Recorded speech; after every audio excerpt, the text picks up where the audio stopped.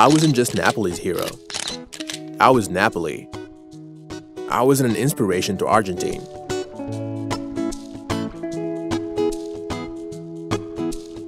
I was the main face of Argentine. And that was my strength.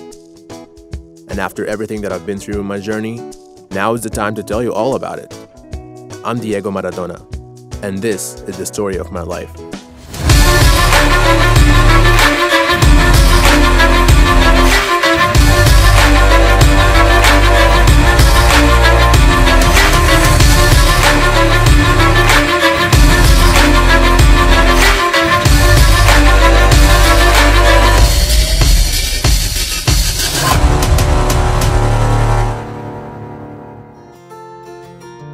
Football is all about tricks, letting your opponent think you're going right and then you go left.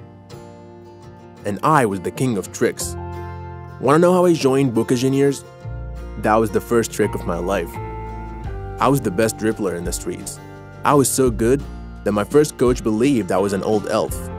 No one believed I was just a kid because I was killing it at football, and that's why River Plate wanted me to join their team.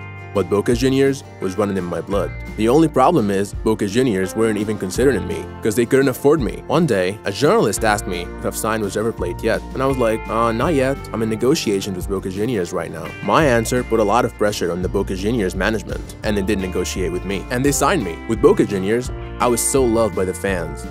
One time, the Ultras were mad at the results, so they broke into the field during rehearsals and insulted half of the team. When I stood up to them, they said, "You stay out of it. They don't pass the ball to you, and that's why we're losing."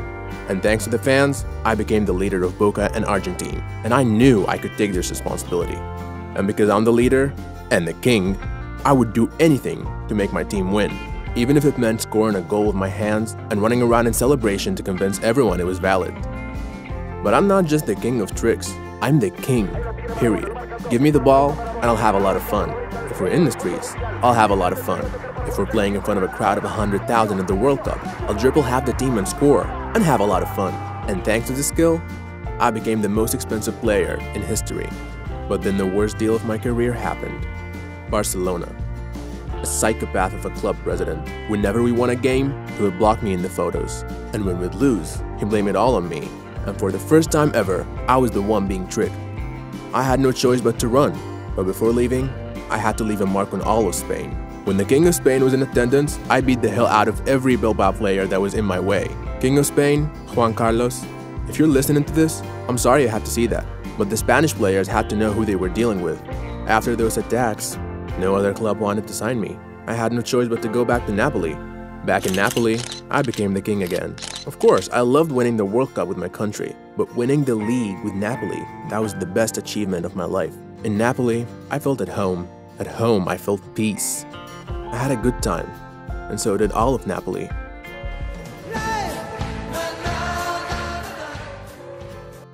But what started as a fairy tale ended with a tragedy. In 1990, the World Cup took place in Italy, and thanks to me, Argentina made it to the semifinals, and the stars aligned for us to play against Napoli. Where? In Napoli Stadium. Believe it or not, half of Napoli's fans cheered for Argentina just for me. But unfortunately, everything changed when I scored a penalty, causing Argentina to make it to the final. At the final, Italian fans started booing during Argentina's national anthem, and I cussed them out. And the media destroyed me, revealing to the world my use of drugs and steroids, and that I was friends with mafia members. I went from a god to a devil. They suspended me for years and ruined my career. They took football away from me, and football was my life. And that was the story of my life. I'm Diego Maradona, the greatest player of all time.